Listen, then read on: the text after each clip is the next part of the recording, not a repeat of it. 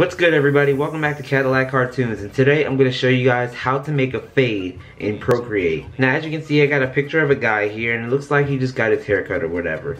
We're going to give him a fade, you know, something like this, but as a gradient. So here's what I have in terms of layers so far. I got all my usual illustration layers, and the highlights are already up here. I got my usual line work, and that's pretty much it. We're ready to get started. So the first thing you're going to want to do is you're going to want to make a shape for the fade. What does that mean? So you see the shape of that I have here on my hair? We're going to construct that kind of shape.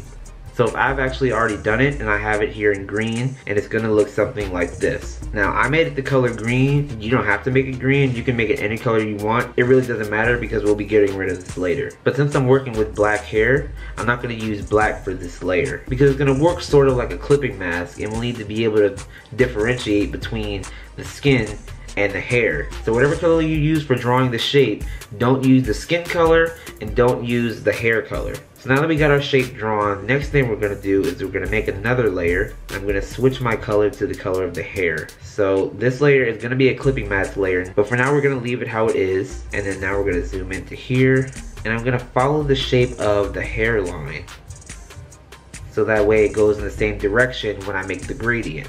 But I'm not going to go over the entire clipping mask because, like I said, we're trying to make a gradient. So we want kind of like a transition from the hair color to the skin color. And if we're going to cover up that entire shape, we might as well make it the same color as the hair. So yeah, I'm just going to go like halfway with it.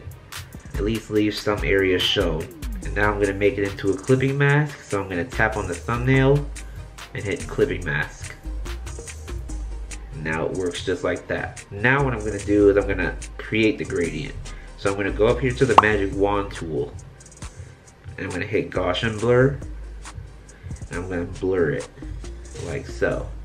Alright, and if I zoom in here, you can see that there's sort of a transition going on between the black we just added, which is the same color as the hair, to the color green. That transition we can really have stay there, but in some cases you may want to stretch it out so that way there's more of a transition going on in the shape of this fade. So what I'm going to do is, now that it's blurred and everything, I'm going to take my selection tool on that layer, and I'm going to hit distort so I can kind of stretch it out. You can hit distort or freeform, so that way the transition of it kind of moves instead of just the layer. Alright, and now you got it to where you want it, so I'm going to zoom back out.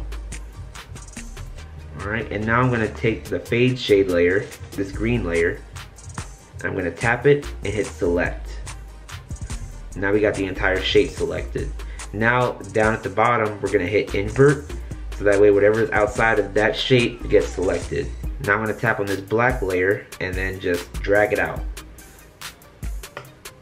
like so. Alright, and as you can see, now that black layer is the same shape, the exact same shape as this green layer, because like I mentioned from the beginning, we'll be getting rid of this green layer.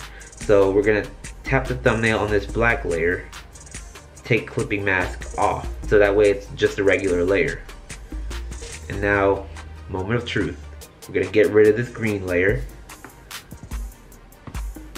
Boom, there's your fade. And as you can see, we got sort of a gradient going on between the color of the hair and then to the skin tone. Another good part about this is you can still see the shape of the fade even without the green. That's because part of the transition that we had to move around, it may have gotten out of this area, but that's totally fine. But of course, if you don't like how the fade turned out, all you gotta do is take this layer out and just do everything over again. But that's my video on how to create a fade in Procreate.